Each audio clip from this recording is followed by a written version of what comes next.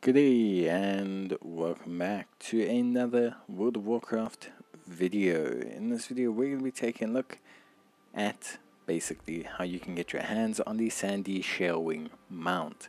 Now this mount is intrinsically tied to the Turbulent Timeways event. What you have to do is pretty simple. You simply have to maintain the Mastery of Timeways buff for all 5 weeks of the event. So the Turbulent Timeways event lasts for 5 weeks.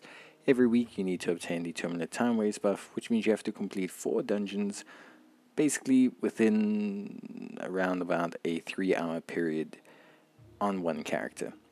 It's not too bad. Time walking dungeons do not take long at all.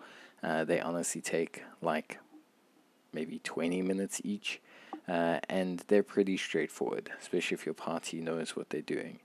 So it's really not too difficult to get the buff, and the amount that you can obtain is not too bad. It's that kind of model we saw a lot during the course of the previous expansion, the Shadowlands one, the Manta Ray kind of mount model. So it's just going to depend on how you feel about it.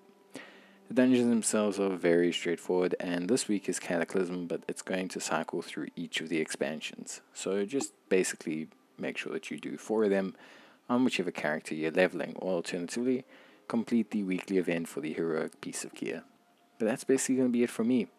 Honestly, it's super easy to get this mount, and this is the only real main reward from this event outside of the big leveling bonus that you can get between level 60 and 70. So that's it from me. Hope you guys enjoyed the video, and I'll see you guys in the next one. Till then, take care, stay safe, and bye.